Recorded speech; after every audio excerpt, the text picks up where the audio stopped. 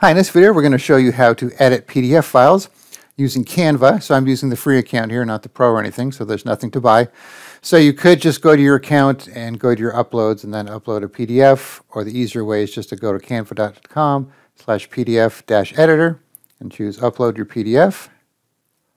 And I'm going to do this guy here.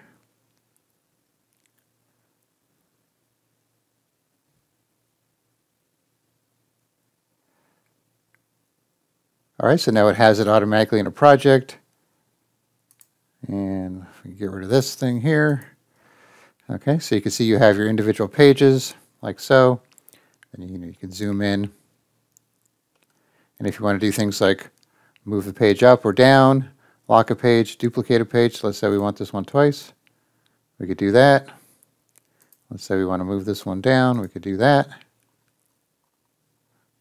If you want to delete a page, you could do that, or add a new blank page, like so. Then, of course, you could add all your elements like usual. And if you're wondering where it put this file, so if you go to your uploads, you're going to notice it's not in images, videos, or audio.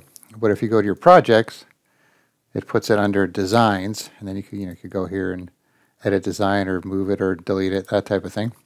All right, so now let's do a little editing. So let's zoom in on this guy here. So you could click on stuff to highlight it. You can make a link out of it. You could change the font. So let's change this to something a little drastic. Change the color. And of course you have effects and animations, which you're not going to do for a PDF, obviously. Position and so on. And of course you could edit the text as needed. And same with images. If you click on it, you have your options to copy, duplicate, delete. Change the alignment, add a link, replace the background, apply colors to the page. Same with text. Not as many options, but you can duplicate it and delete it. So let's change this image here by deleting it. And let's go to the uploads. And I have this new VPN icon, so we'll just kind of put this one in position here. Like so. All right, so after you make all your changes, you could just simply go to the download button, and you'll have some options here, PDF standard or PDF for printing, and of course you could save it as a JPEG if you want to do something like that.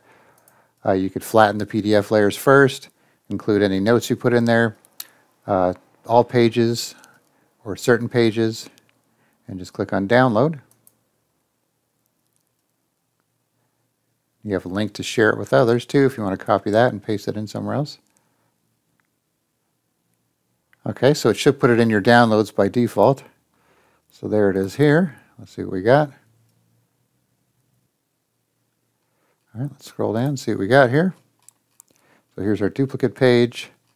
And here's the one we changed. So we got our red text, our exclamation points, our new icon there. Then we got that blank page that we inserted. And so on, just like that. So you can see it's pretty easy to do, and it's a free way to edit PDF files, and it does a pretty good job. So like I said, you might just go to this page here, which I'll put in the description, upload it, make your changes, download it, and then you'll be good to go. All right, thanks for watching, and be sure to subscribe.